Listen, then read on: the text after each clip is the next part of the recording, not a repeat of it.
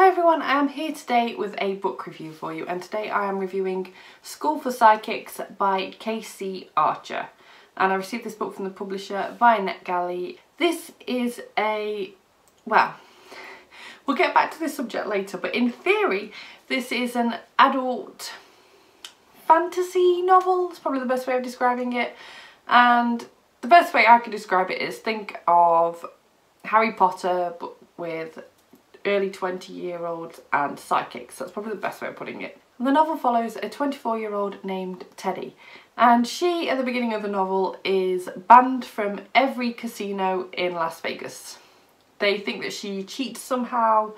She doesn't cheat, although she can't really prove a way that she doesn't cheat, and meanwhile they can't prove that she does cheat, and so they've just banned her. She basically, when playing poker, which she's now doing at the beginning of the novel in a disguise so she can still get in there, she basically can tell whether she needs to fold or whether to sort of go all in. She can read what players have got, like how they're gonna, like how good their hand is, whether they are bluffing or not.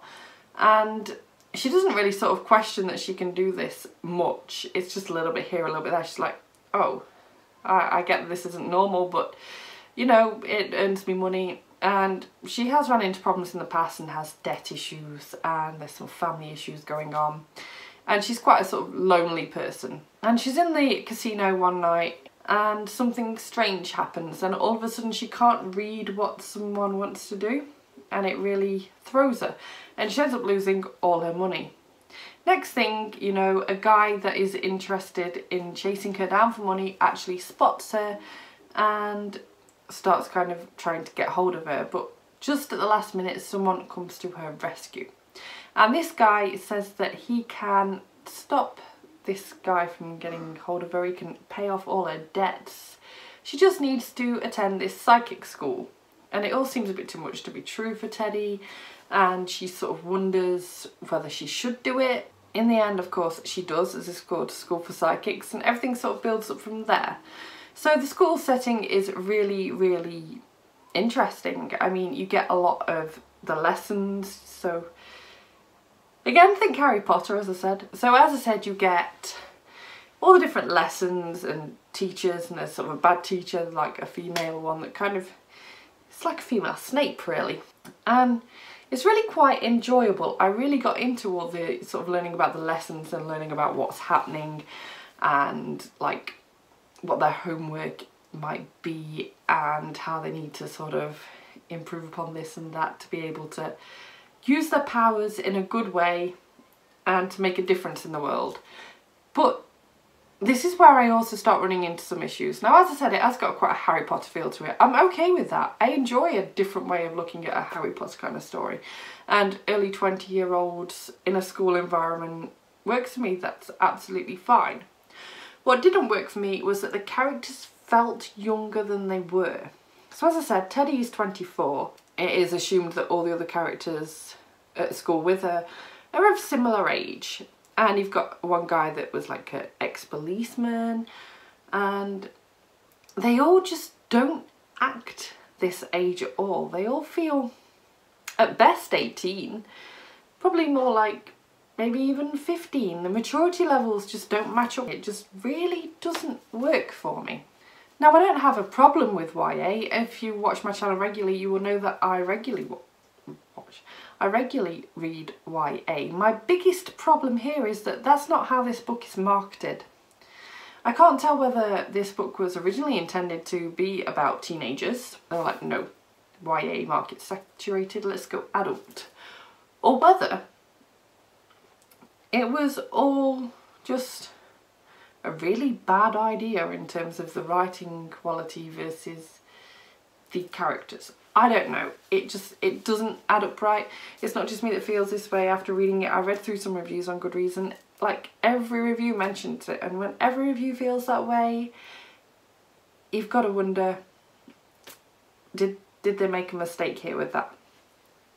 That said, it only deterred from my enjoyment slightly. I just tried to make my head forget that they were meant to be like 24 and just let my head just go with it. And I was like, yeah, these teenagers are like having a great time going to psychic school. That's just how I got through it in the end, because it did bother me, but I enjoyed the book too much to let it bother me as much as it could have done. And meanwhile, this just feels like a really big shame because it's not something that was needed to be an issue. It could have been fixed so easily, either with the writing or the editing stage, like, or even just at the marketing stage. Go, no, this doesn't work.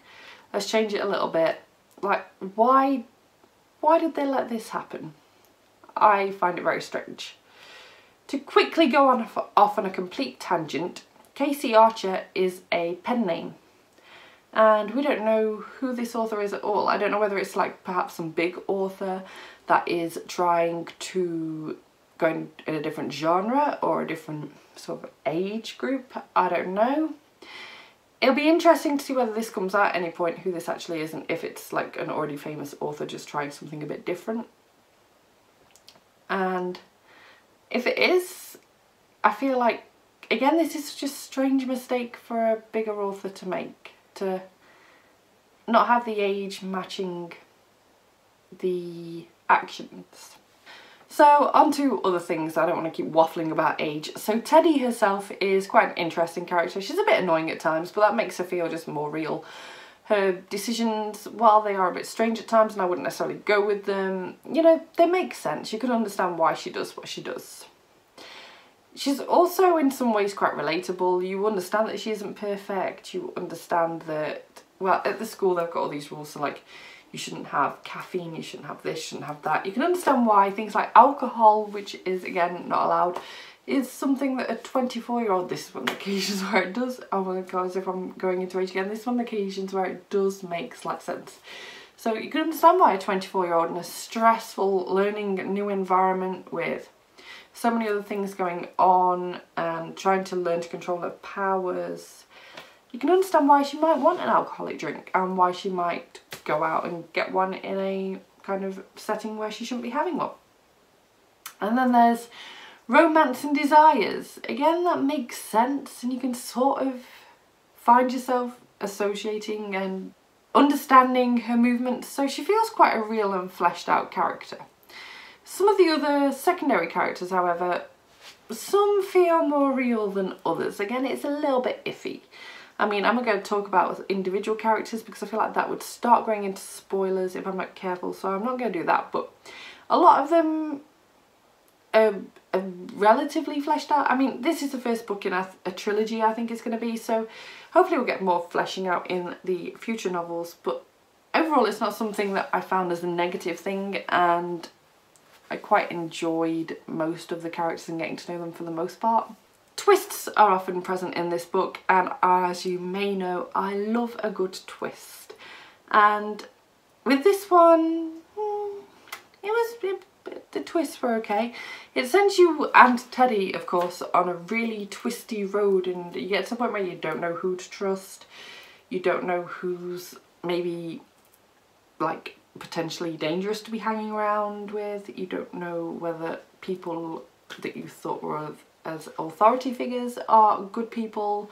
And the one thing I would say with that is I predicted who to avoid, who the bad people were, so to speak, in this book quite early on actually, but I didn't know for sure, and I had to go through several different guesses, as I often do, before then finding out that my first sort of initial thought was actually the correct one. So that said, I mean, it is a little bit predictable if you read a lot of kind of twisty books, but all the same it didn't actually deter from my enjoyment. I overall enjoyed the twists.